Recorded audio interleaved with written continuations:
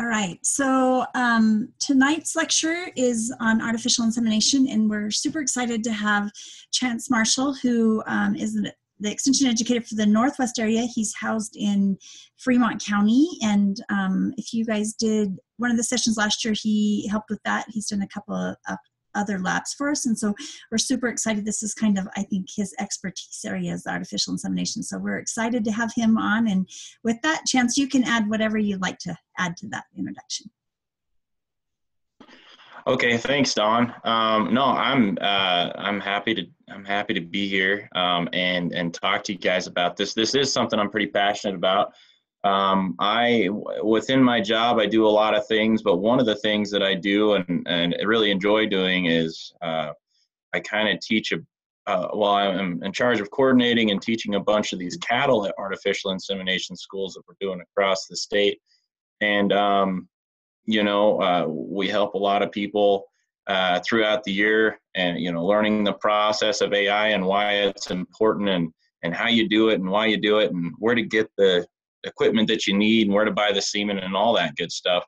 So I got started doing this kind of thing just with some of our own cows. We got our own cow herd that we AI every year. Just commercial cattle, but we do have some show cattle, and I grew up showing steers and showing heifers, and I got pretty passionate about this whole AI thing, and just what kind of clubby bulls could I use to make some good show cattle out of our commercial herd, and just kind of stem from there. And then when I got to college, I started working more on the producer side of things, and really understanding how we can use artificial insemination to make impacts on making more money as a rancher, or making your cow herd more productive.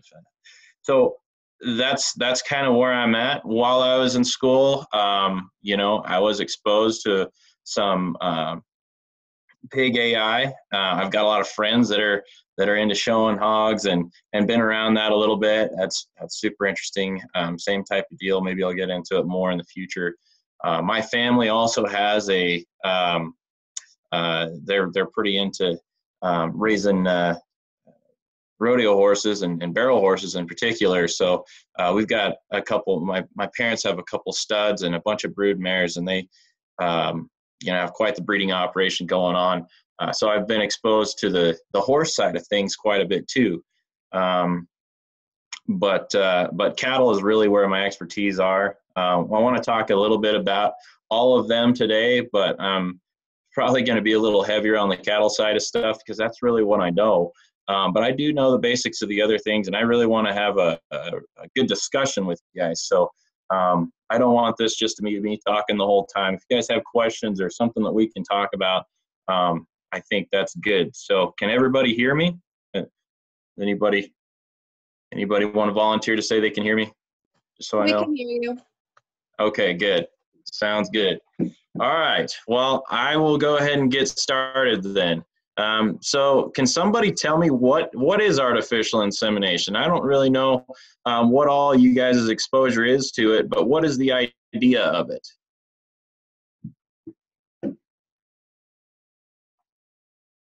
Any volunteers? Okay. Well, basically what it is just it's just the process of collecting sperm cells from a male animal and manually depositing them into the reproductive tract of a female. So instead of letting the bull or boar or ram do the breeding, we're actually going to do that. We're going to deposit that and make that breeding happen, ourselves. And there's some advantages and disadvantages to this whole process, but the biggest idea of it, I think, is that you can take genetically superior traits from some of these high quality animals, whether we're talking about show cattle or whether we're talking about seed stock Angus, or we're trying to produce good quarter horse genetics, or whatever the case might be with any of the animals that we're doing. We can take, instead of I don't know if you guys have been around and trying to purchase some of these genetically superior sires or whatever breed or whatever species we're talking about, but they can be pretty expensive. And it wouldn't be cost effective for us to go out and buy those genetics if we were to buy the whole bull or the whole boar or whatever it is. But we can still use his genetics by purchasing some semen from him. So it might a sire might cost $50,000, and we can't, it doesn't make sense for us to buy them, but we can buy a straw semen for 20 or 25 bucks, and we can put that in our cow herd and use his genetics. So that's probably the biggest reason, or biggest reason why people do this, and why it is a good tool. So some of these slides that I have on here are just, from the first class that I teach in my AI and my cattle AI schools. And I've added a few words to them here and there, but basically, it's really highly used in the dairy, cattle, and swine industry. So, with dairy cattle, I don't know if you guys have been around any dairy bulls or anything, but they're not much fun. They're big and they got a bad attitude a lot of times. And they're just another animal that you got to feed and manage and maintain the whole year. And those dairy operations don't want to do that. So they've got really, they really maximize their genetic potential and don't have to have those bulls around. So the dairy industry really, I think it's 90-something% of females are bred via AI in the dairy industry. So it's almost all of them are done that way.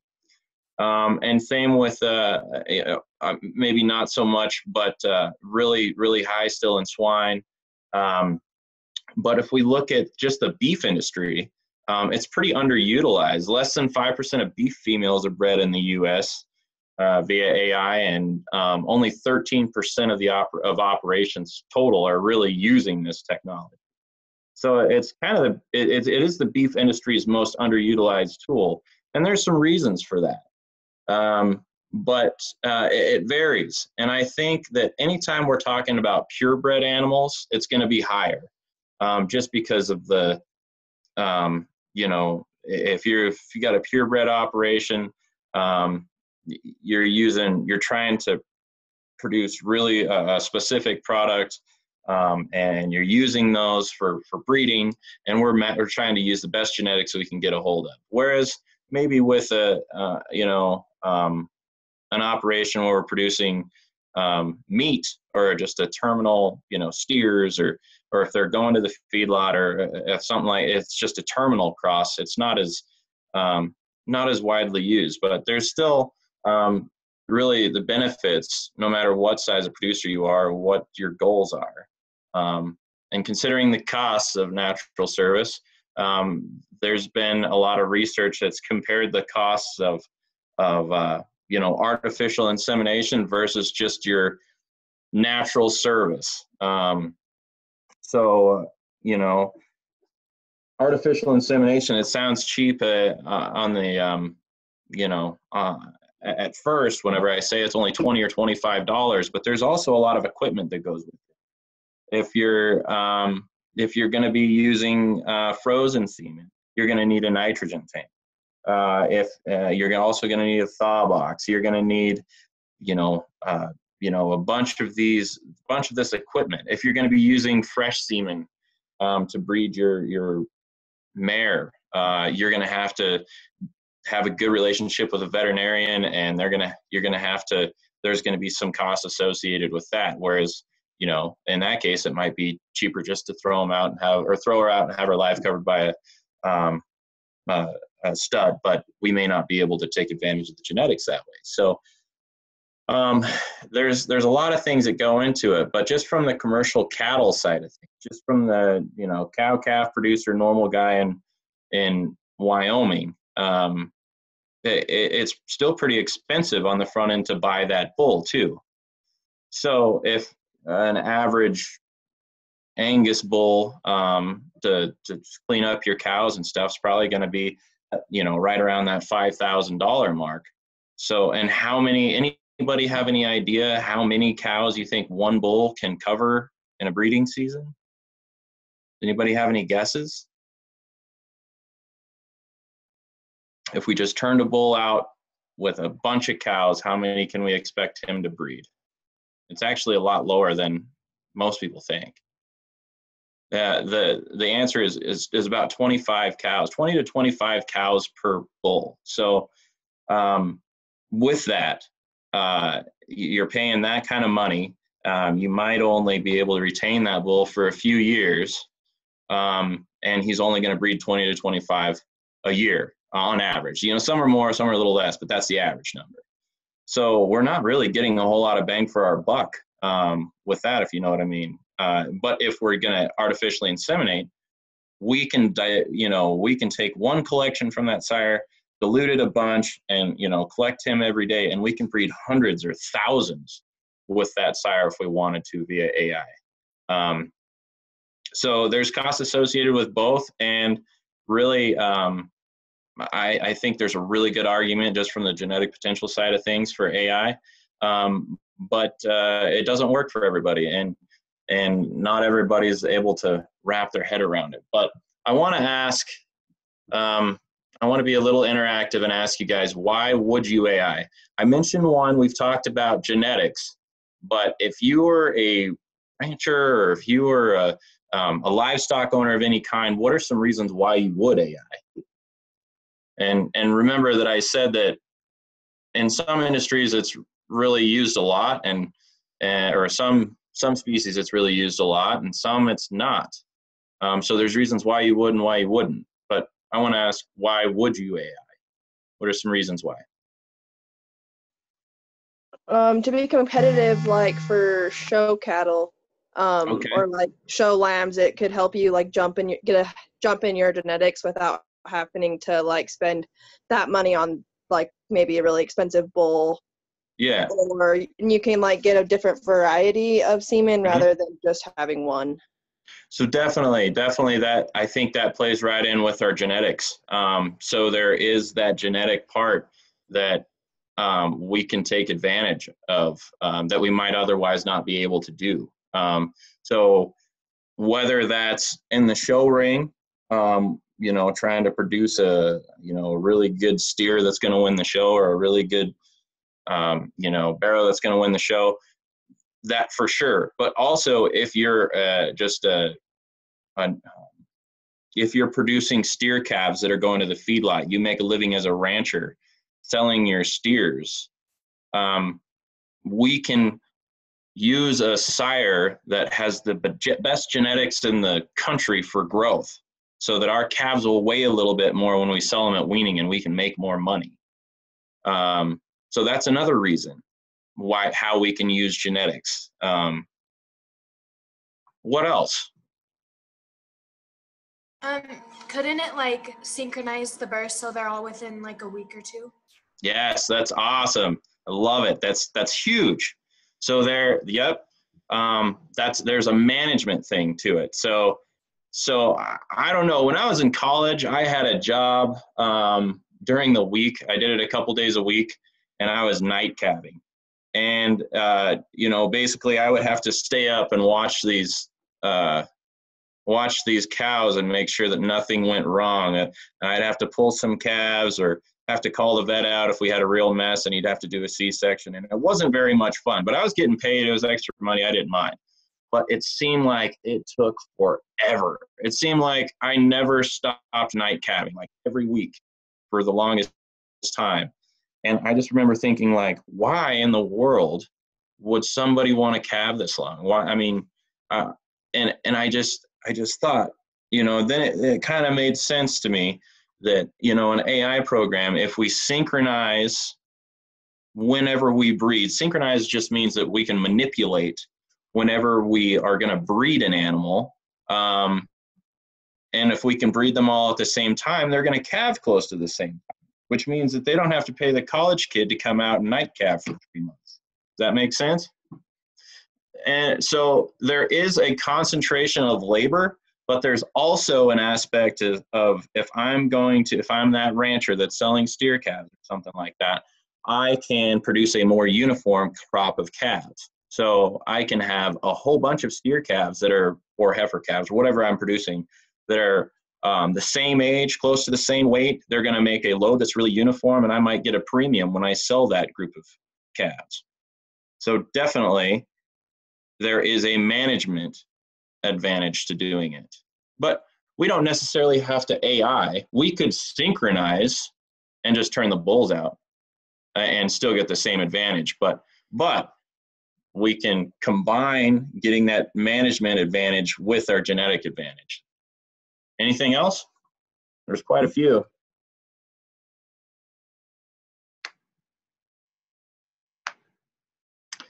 All right. Well, so improved production traits. This is kind of the genetics part. We can use proven sires with superior genetic progress. There's weaning weight, feed efficiency, or age of puberty in females. It's also really important if whenever we're breeding our heifers or young females, we've got a lot invested in those, and it doesn't matter whether you're talking about cattle or sheep or whatever animal you're dealing with. Your young females represent the best genetics of your herd or flock, and we've got a lot of money and time and effort invested in them. So it doesn't make sense to breed them to a sire that doesn't have a low birth weight or calving ease, high accuracy. That just means that, like, you don't want to just turn your females in with whatever sire and not really know for sure with confidence that they're not going to produce big calves or cause any kind of calving difficulty that could put your heifer in jeopardy or cause issues or anything like that. So we want to use sires that have produced a lot of offspring, and we can we can be very confident that he's going to produce calving ease births, just easy calving births. That way we don't have to pull as many calves. That way it's easy for the heifers to have their calves. We want to use low birth weight, high accuracy sires. So that's one important one. We can reduce the number of sires needed. Sometimes it doesn't make sense to breed every single female via AI, so we might still need to use a cleanup sire, but we can reduce the number of those that are needed. So, for example, if we bred one time 100 heifers and we got 60 of them pregnant, that leaves 40 that still need to be bred on the second cycle. So instead of, and we've got a sire, or a sire can do 25 calves, right?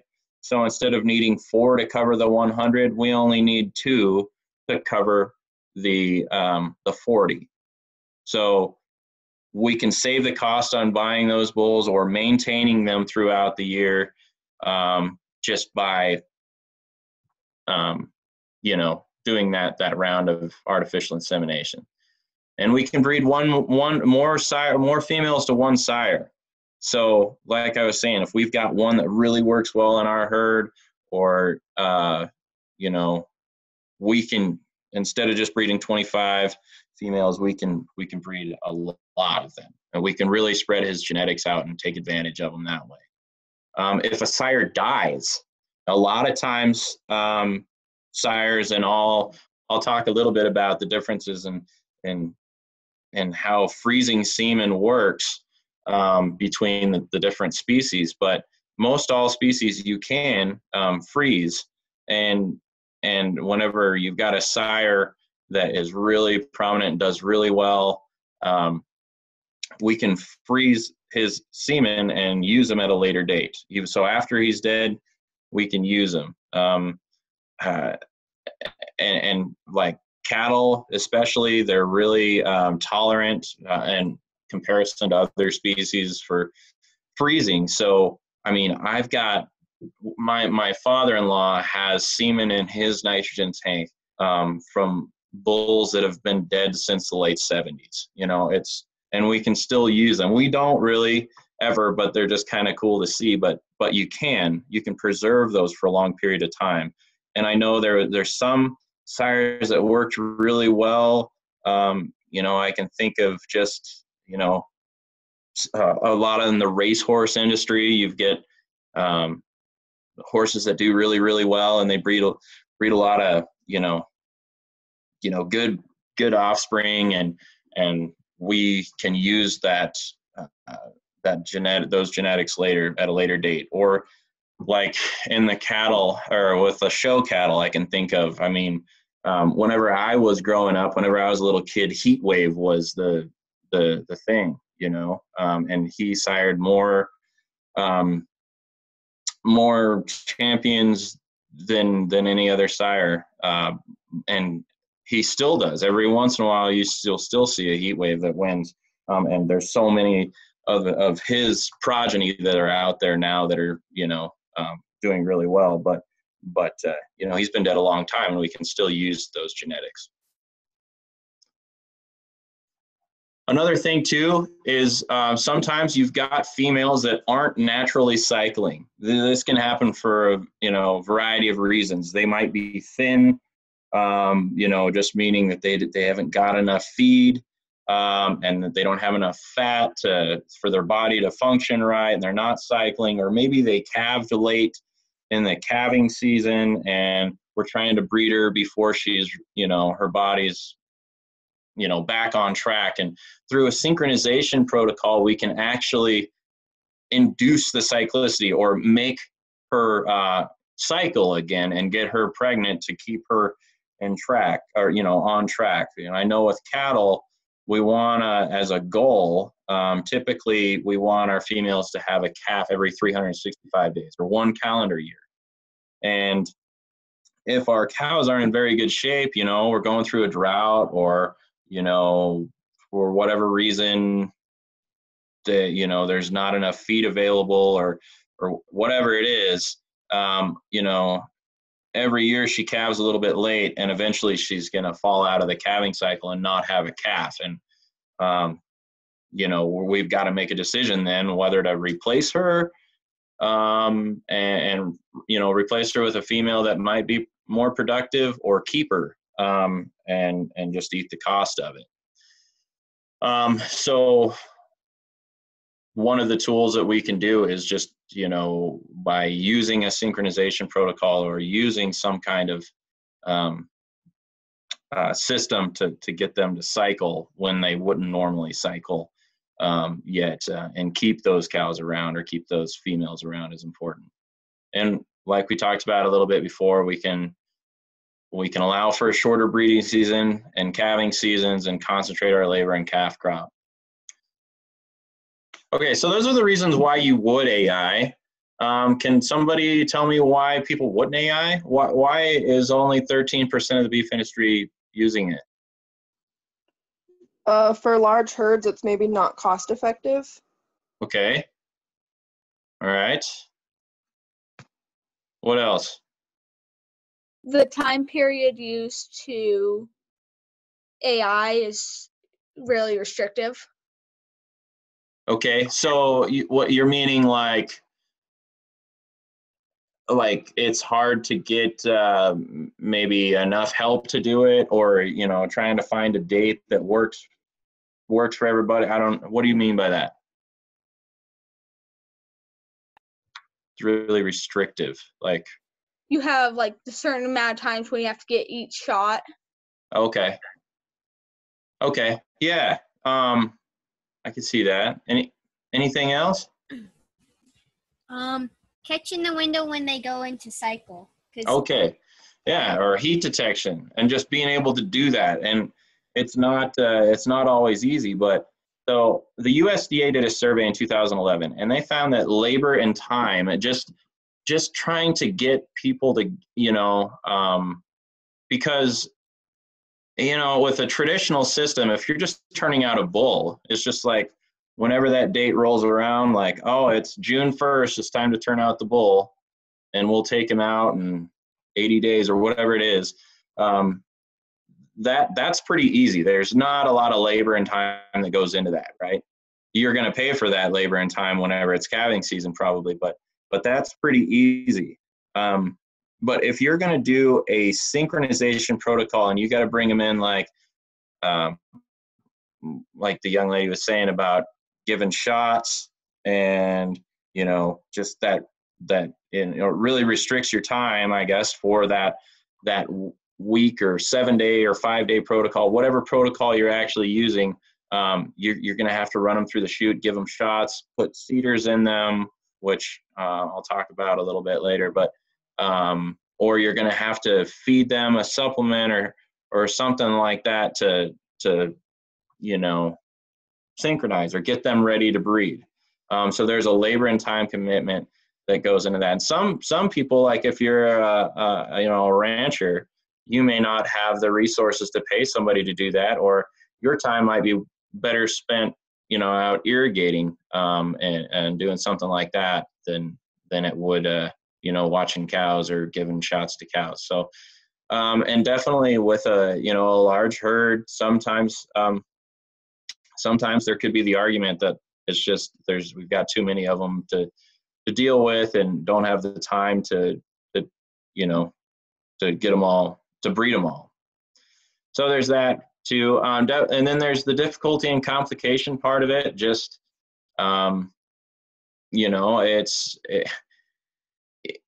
got to learn how to do it. It's really important to have like people or trained technicians that are doing it, somebody that's comfortable with it, because it's not something you want to play around with. If it's something that you're wanting to produce a good show animal, or if you're making a living off of it, it's important that we use somebody who's good at it, somebody who's done it a lot, and it's really not that difficult of a process, but it does take some time to learn how to do it and do it well. So people are nervous about that, and then also just the cost of it.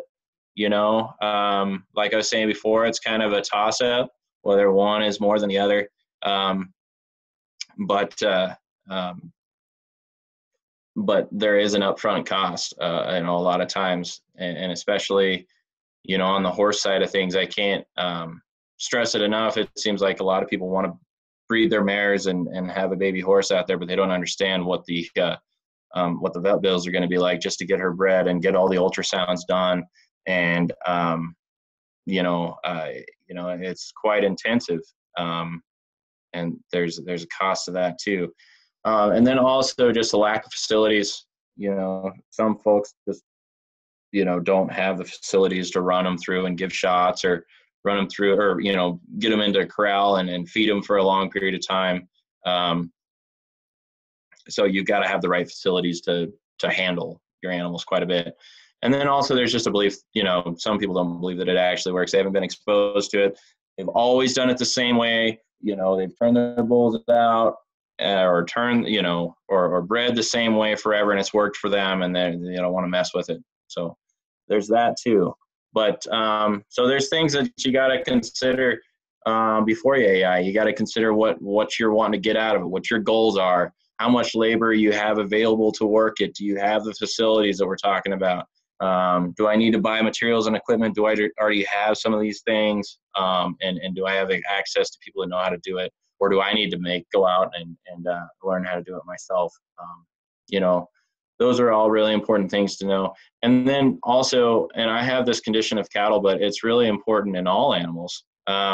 Reproductive success is directly related to the condition, or just the fat, the fat resources that animal has, or the energy resources that animal has.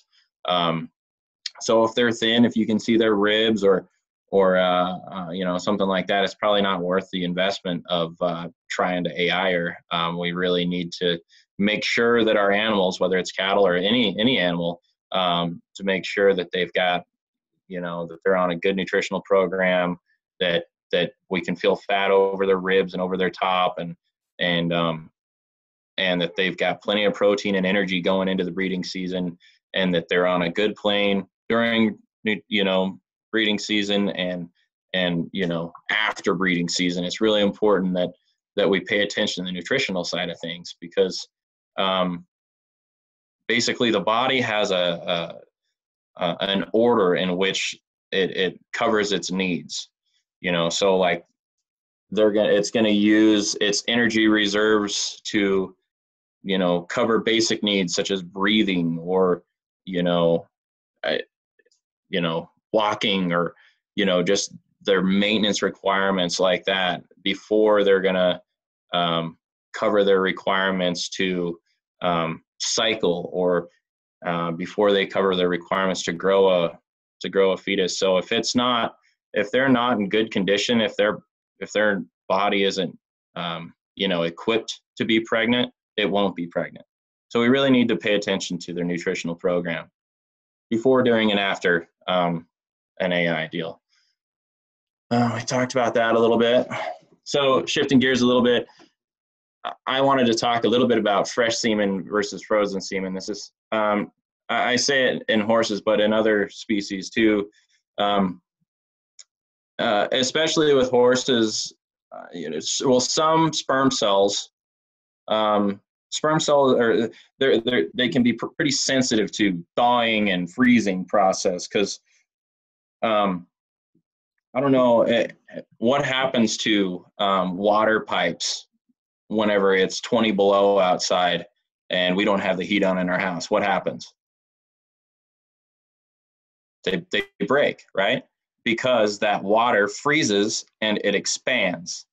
And now with certain cells, the same thing happens. So if we've got it's thawed and it freezes, and sometimes those membranes will get destroyed just through the process of freezing and thawing. And some, like cattle, are more resistant and less sensitive to it than other species like horses. With horses, almost all of the breeding is done with fresh semen. And the reason is, the reason is because there's a lot more live viable cells. Now we can still freeze those race horses that died a long time ago, but our conception rates with that frozen semen is going to be a lot less. So if we really want to get our mare bred, more often than not, we're going to be using live semen. One of the other things too, if we're going to be freezing semen, is that we can actually dilute, some of those cells. Like if we're talking about cattle or sheep or goats, we can take one collection and dilute it into a whole bunch of different units that can be used for a single breeding. One of the disadvantages to using live semen is that we don't typically do that, and the other, one of the big advantages of having frozen semen is that we can keep it in the tank until we need it, until it's convenient to use. Whereas live semen, we've got to know when we're going to use it, and it's got to be, like shipped overnight and get there just in the nick of time, type of thing. So there's lots of disadvantages to using fresh versus frozen semen. And yeah, so that's it. Does anybody have any questions on that, on how that works? I don't feel like I covered that a whole lot, but it's kind of my take on that. So I kind of wanted to go through now just some of the reproductive anatomy and physiology. And seriously, if anybody has any questions on what I've covered so far, just stop me. But whenever I teach these classes, whenever I teach an AI school, I always say the hardest part for me is actually helping somebody learn how to do it. Because whenever you're palpating, or whenever you've got the insemination rod in the animal, you can't exactly see what you're doing. Well, you can't see it at all. You've got to get a feel for it. You've got to understand what the what the organs are and what they do and what they feel like and where you're supposed to be. And, if you don't, with cattle, I know for sure that you basically have a target area, which is the body of the uterus, that you have to deposit that semen, and it's basically 1 inch by 1 inch spot in that cow, and you've got to be able to inseminate right in that spot, and and that's just past the cervix. So you've got to be able to be really confident in reaching in that animal and being able to feel where her cervix is, and be able to pass that rod through the cervix and into that 1 inch body of the uterus and deposit the semen. So you really have to, get a feel for it and practice and learn and memorize the functions of the anatomy. So during the first class of these AI schools, I really spend a lot of time going through the anatomy, because it's important in, in understanding what we're doing. And if we're not inseminating in the right spot, or we're not understanding the functions of these organs, we're going to have decreased fertility, and we're going to waste our time and money. So I try to paint a good mental picture of the parts that we're working with, how they work, and how we get there. So I throw this up, and this is very similar for all animals. There's a little bit of difference in reproductive tract, but this one, is of a cow. So whenever we AI a cow or heifer, we will palpate, usually with our left hand, rectally. Now so we reach into the rectum, and there's a thin wall of tissue that separates the rectum from the reproductive tract. So we can actually, with our left hand, we can feel the bottom, we can push down on the bottom part of the rectum, and we can feel that whole reproductive tract. And starting from the back and going forward, from the exterior of the animal, what you actually see in the exterior of the animal, that's called the vulva. Now, after you get through the vulva, there is about about a 8 to 10 inch long part. This is the vagina. It's a pretty tough area. Like the vagina walls are pretty tough and pretty elastic and pretty hardy. But then after you get to the end of the vagina, there's another organ called the cervix, and this is kind of the key organ whenever we're learning to AI. This is what we're looking for. This is what we're trying to develop a feel for when we palpate. And this is because this is kind of the gateway between the exterior of the animal, even though it's in the interior, but it's the gateway into the uterus where everything, pregnancy happens. So and the sperm cells have to get through the cervix to get into the uterus. So right at the back end of the uterus, or the back end of the cervix, is where the body of the uterus begins. So so the body is right before it splits into 2 uterine horns, and then you can see the purple part. Those are actually the horns. They kind of look like horns, and they curl around and end up at the ovary. And there's a little shoelace type of thing that connects the ovary to the uterine horns, and the oviduct is actually where fertilization occurs. So the sperm cells have to swim all the way to that oviduct to meet up with the egg that's ovulated out of the ovary. So they've got to travel a long ways. Now, another thing that I always mention too is that it's not necessarily part of the reproductive tract, but the bladder is right underneath it. So whenever we're artificially inseminating, we always have to be careful not to enter the bladder. And the way to do that is just to exaggerate, trying to stay up on with a 45-degree angle when you put that rod in there to stay out of the bladder. But that's kind of where it all sits. Now, that's pretty similar for all animals. If we look at cervixes or just reproductive tracts of all animals, they're pretty similar for the most part. So if we're looking at, here I've got reproductive tracts of 6 different animals, and they're all pretty similar. If you look at this one is a bipartite uterus, or bipartite reproductive tract. It has a single cervix, uterine body. It has smaller uterine horns, but he does have horns, and then there's that oviduct that connects to the ovary, which the ovary is the little pink part at the end. But if we look at a mare, we see that we've got a lot larger uterine body, so that target area is a lot bigger. But we've got a bigger uterine body. We really don't hardly have any uterine horns. We got little uterine horns, but long oviducts.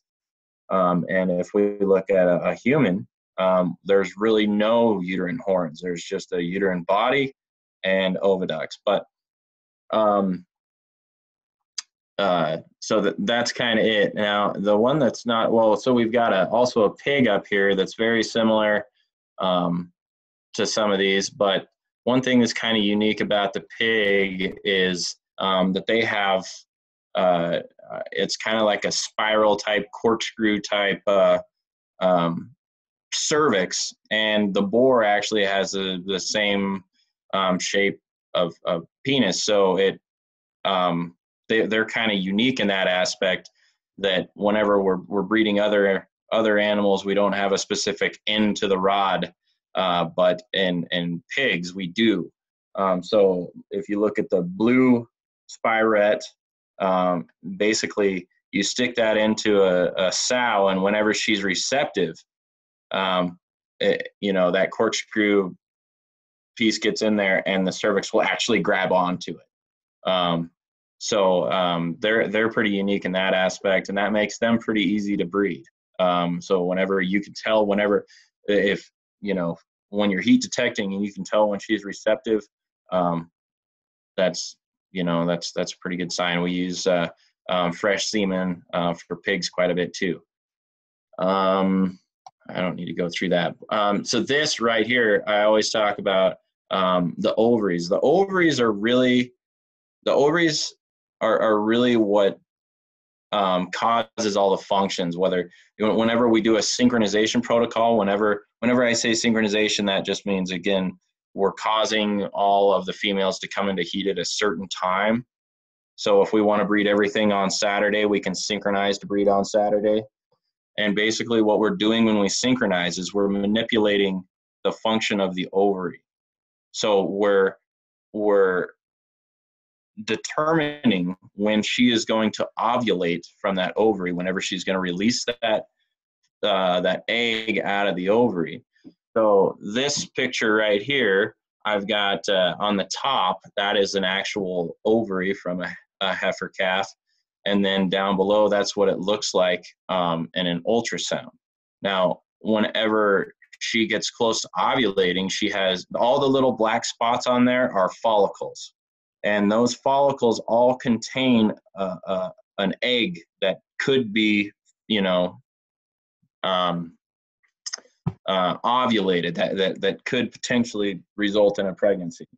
And whenever it's getting close to ovulating, it's going to get big, and there'll be a dominant follicle.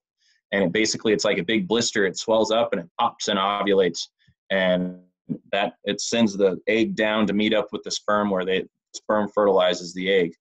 But a really good indication of how fertile and how long we can expect a female to be reproductive is by the number of those follicles on her ovary.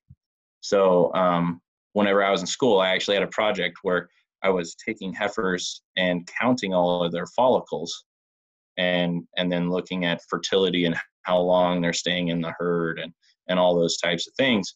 But the ovary, is in charge of producing that egg. And within that follicle is that little blister. Whenever it pops, it sends out a hormone that's estrogen and causes them to go into heat. So we can manipulate when that happens and when she comes into heat and when we breed her. So this whole thing just kind of shows the whole brown thing is kind of an ovary.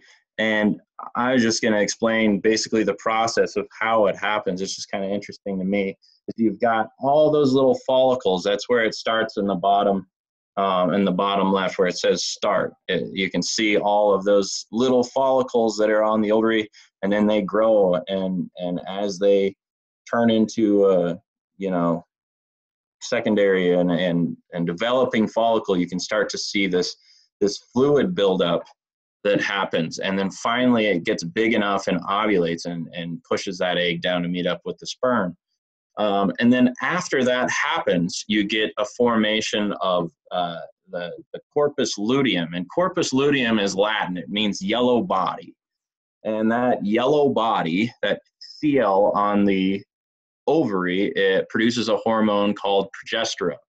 And progesterone maintains pregnancy. So whenever she's pregnant or whenever she's not cycling, she has a CL on her ovary that is producing a hormone that doesn't allow her to cycle. So if we use something like a cedar, which is like a vaginal insert in cattle, it's got a lot of progesterone on it. It keeps her from cycling. If we feed them MGA, which is similar to birth control in humans, whenever we take her off of that feed supplement, the level of progesterone goes down, and it allows for other hormones like estrogen to go up and allows her to cycle. Does that make sense? Does anybody have any questions so far? Okay, I'm going through a lot, but the estrus, so there's the estrus cycle, and there's multiple parts to the estrus cycle, and I won't get in depth on those, but estrus, the estrus part of the estrus cycle is the heat part. That's when the female is receptive to breeding. The primary sign that she is receptive to breeding, if we're talking about cattle or pigs or sheep, I believe, is that they will stand and allow others to mount them. Now, with cattle, that's especially true if we've got a pen of heifers. They're going to ride each other around, and they'll stand there and let other heifers ride them until they wear all the tail or all the hair off their tail head, and they're raw from just letting their heifer mates do that. With sheep, they don't. That's not necessarily how that works. You really kind of need a ram in there to indicate when they're in heat. But pigs are very similar to cattle in that whenever a sow is ready to heat, she's going to lock up and stand there, and you can actually, people that are AI and pigs will just sit on their backs and they'll let them do their thing. So whenever they're in standing heat, that is the primary sign. And with mares, it's a little different. Obviously, if you have a stud horse around, he's going to detect when she's ready. But the mares aren't going to ride each other around like some of these other animals. But the vet's really going to look at the follicle size.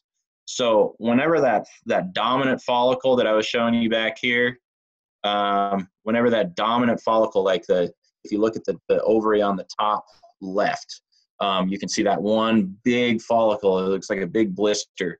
Whenever that reaches a certain size in horses, they know, and that size is 30 millimeters. Whenever it reaches 30 millimeters, they know that she's going to ovulate at any time. So they order that fresh semen to be shipped overnight because she's going to ovulate. So you really watch the follicle size on mares. Now there's some secondary, so those are the important signs.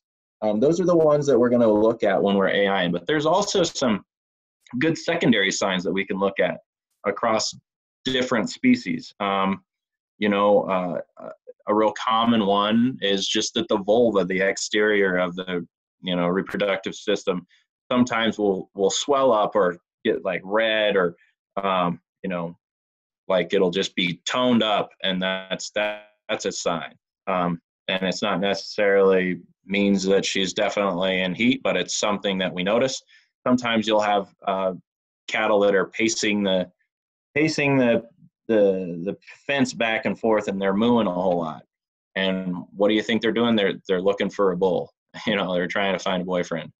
So that's a secondary sign. Sometimes there'll be some rubbing, some sniffing, and things like that too. There's a a lot of secondary signs, or there's mucus on the tail head. Whenever they get into, I'll talk a little bit about what happens whenever they're cycling, but whenever sperm cells will swim against a current.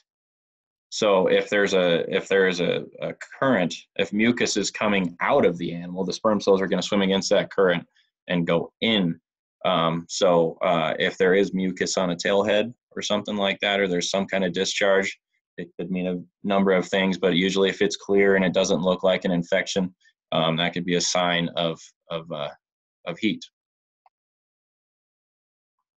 So like I was saying, this is an ultrasound of a horse, and whenever she reaches good dominant follicle size, she's going to ovulate. The timing of breeding is pretty important, or is really important. We breed with cattle. She'll come into heat. So she comes into heat at 7 a.m. in the morning, and we see her standing, and she's definitely in standing heat. We'll breed her 12 hours later.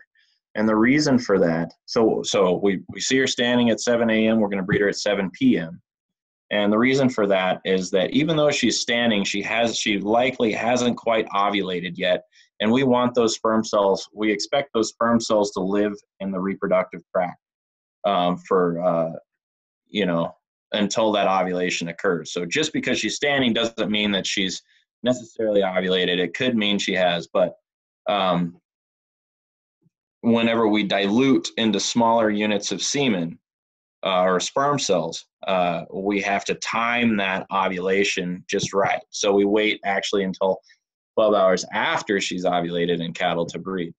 When a bull or a ram or a stallion's going to breed, they're breeding on standing heat, and they're depositing the semen not in the body of the uterus, but in the vagina, and that is just the sperm cells have to travel a lot farther. They've got to live a lot longer in the tract. But whenever they deposit that one time, they're depositing a lot more cells, just a heck of a lot more cells than we are with one straw of semen. So they can get away with that, but you're probably not going to get away with it if we're just AIing. So we do wait 12 hours after for cattle. It's always better to be early than late. I always say that, somebody says, well, what if they come into heat at noon? What if they come into heat at lunchtime? But do I have to be out there at midnight to breed? Well, some people would, but it's always, you could always breed them at the end, and it's sometime at the end of your night breeding or whatever. So if you bred them the last thing before you went home at 8 o'clock and you bred her at 8 hours instead of 12, that's better than breeding her the next morning at 7 a.m. when you're, at however many hours, you're at 19 hours, then you might be too late. So it's better to be too early and hope that those sperm cells live in the tract and survive than it is too late and she's already started on her next cycle and isn't going to get pregnant.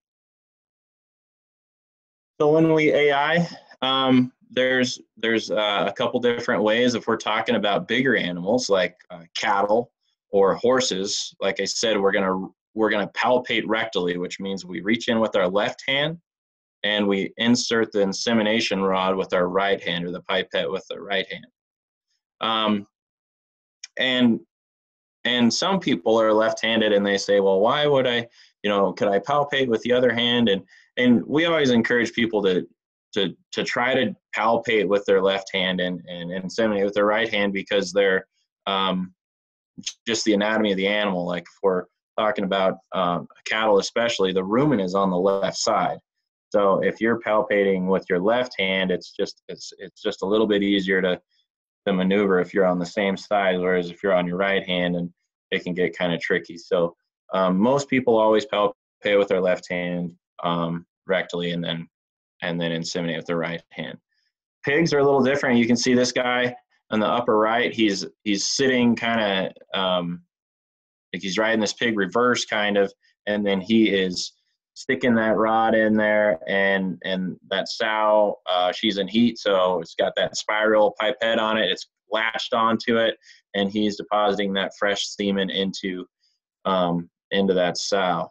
So they're pretty easy, and it's just they're weird animals in that aspect, I think, 'cause they actually, you don't have to like squeeze it or push a plunger like you do with other animals. It actually just sucks it out.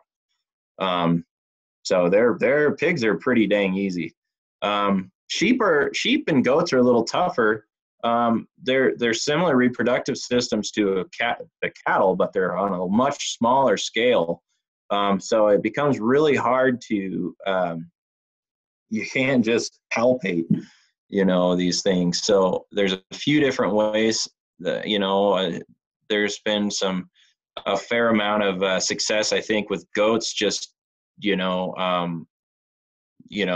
just going in and not having to, well, so with sheep, there's a laparoscopy, that they're the laparoscopic way of artificial inseminating. Basically, that is, they'll sedate the ewe and turn her upside down, and they'll go in with a microscope, and they'll find the uterine horn, and just stick a needle in there and inseminate that way. But there's some risks that are involved with that. It's definitely a little more invasive. There's more chance of infection or some kind of something happening to that animal. And we've got a sedator, things like that. But that can be pretty effective with lambs, or with sheep. And the other option is you can actually just, inseminate vaginally, and look, and I've never seen this actually done, but, some goat people are having some luck with this. But the idea of it is whether you've got a technician that's doing sheep or goats, they've got to be really, well, with any animal, but especially with these, they've really got to know what they're doing, so that it's done right and you have a chance at success. I won't go over that. In cattle, the estrus cycle is about 21 days, and it can range. That's an average. So every 21 days, she's going to cycle normally, and that can vary between 17 and 24 days. It just depends on the animal. Sometimes heifers are a little sooner. So sometimes heifers' estrus cycles might only be 19 days, whereas big, large, mature cows might be a little longer, and sometimes that has nothing to do with it. Some are just, are longer than others, but an average is about 21 days. I won't go too far into that, but I wanted to go through, so just the whole process of fertilization. Does anybody have any questions? Everybody still awake? I know it's getting late. I'll try to get through this last part. Okay. So fertilization, like I said, occurs in the oviducts. And that is that little shoelace type organ that separates the ovary where ovulation occurs. If you look at this picture, we can see the ovary is that egg looking thing right there. And then we can see the top of that has a little hole, and that's where the dominant follicle is and where it ovulated the egg. And then on the left side of the picture, you can see the uterine horn. And the oviduct is this where, between the uterine horn and the ovary, and this is where the sperm cells and egg actually meet up. So this can take 3 to 4 days. And there's a misconception of that whenever we breed that animal or whenever fertilization occurs that she's actually pregnant. That's not the case.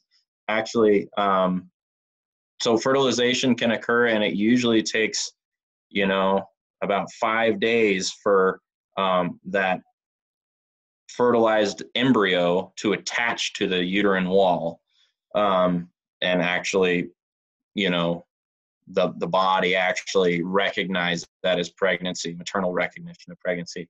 That takes a few days. So they're not instantly pregnant, and we can get a fertilized egg without a pregnancy happening. But that's where fertilization occurs. So like I was saying before too, is that the uterine horn really aids in the transport of the semen.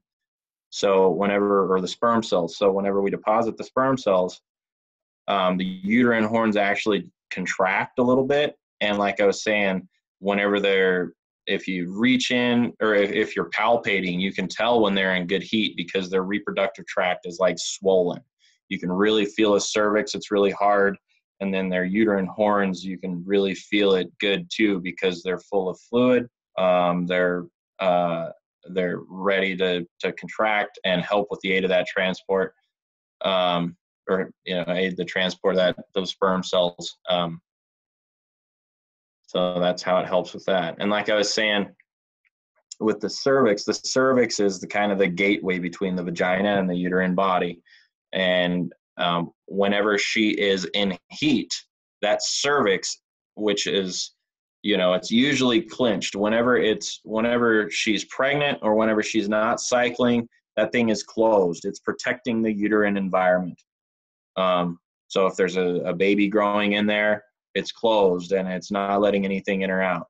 But whenever she comes into heat, it'll actually open up and allow for sperm to go through. So,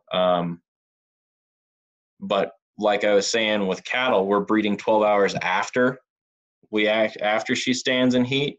So we actually have to traverse that through that closed cervix, which is kind of tricky sometimes.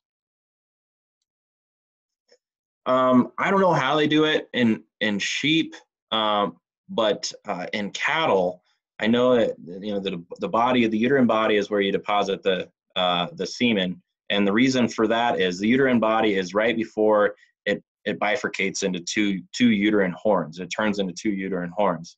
There's two ovaries, and there's two possible places where that ovulation could occur, but we don't know exactly where it's going to occur. So if we accidentally put it in the left uterine horn and she ovulates on the right, we're not going to get her pregnant. So we deposit that semen right before that split happens so that the sperm cells can go either direction. And that's where they found is the most, the best chance of getting her pregnant.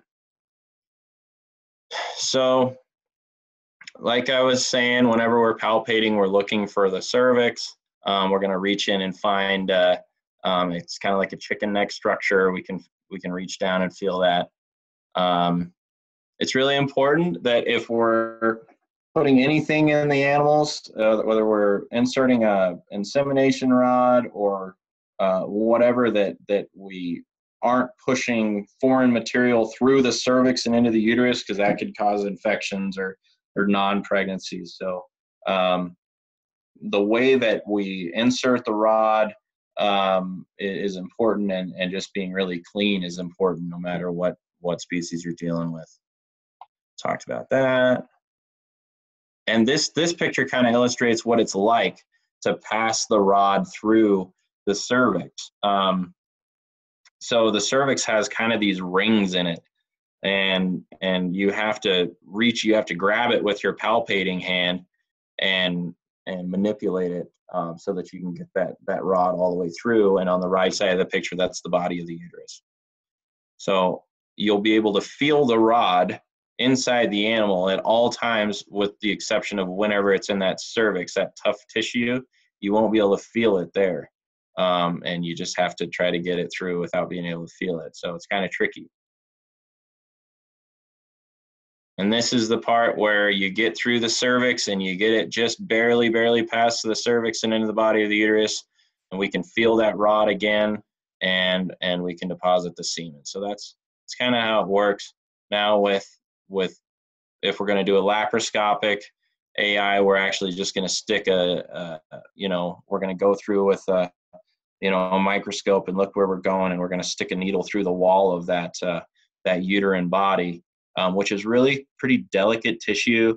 And if it's done really clean and good, they're pretty, they heal pretty good. But we can get good success that way too. But it's the same way.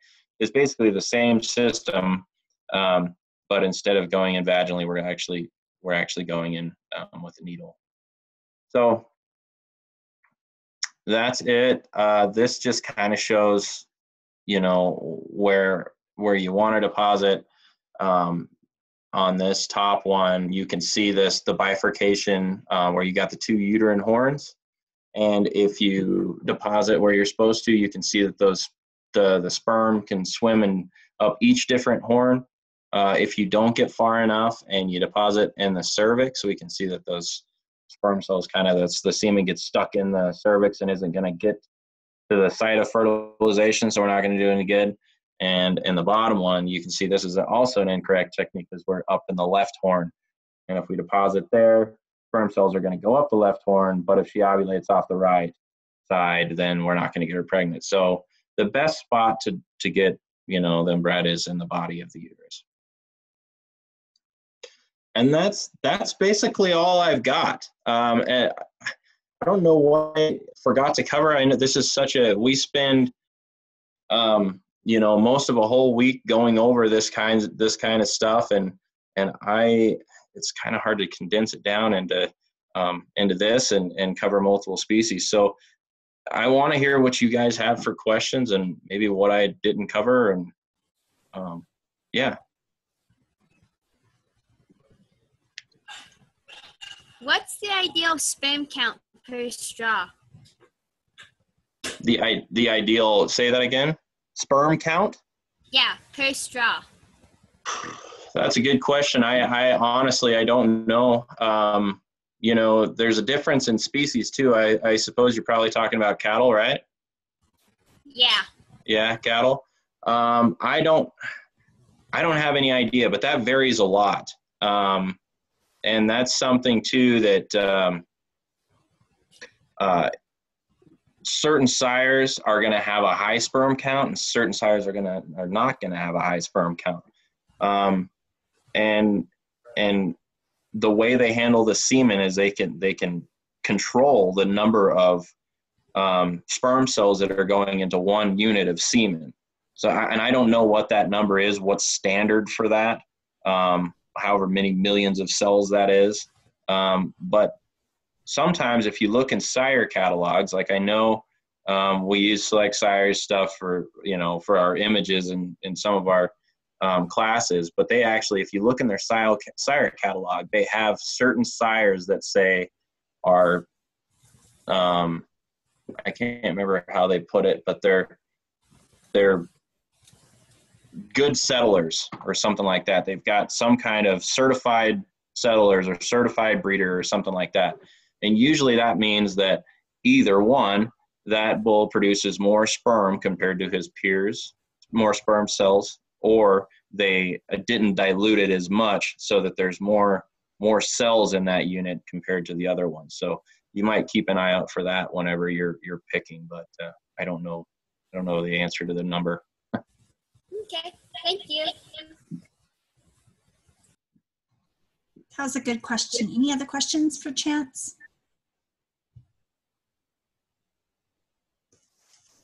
Anybody have any horse questions or sheep questions that I might not be able to answer? But I hear they're AIing chickens somehow. I haven't heard anything, or I haven't seen anything about how that works or anything. That's kind of interesting. I know they do it in dogs too or something, but I haven't been around that at all. That's really cool to see that technology's moved it forward though to the chicken world. That's really cool.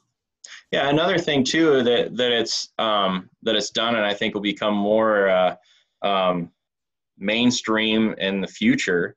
I talk about quite a bit, or we get questions about quite a bit, is sex semen.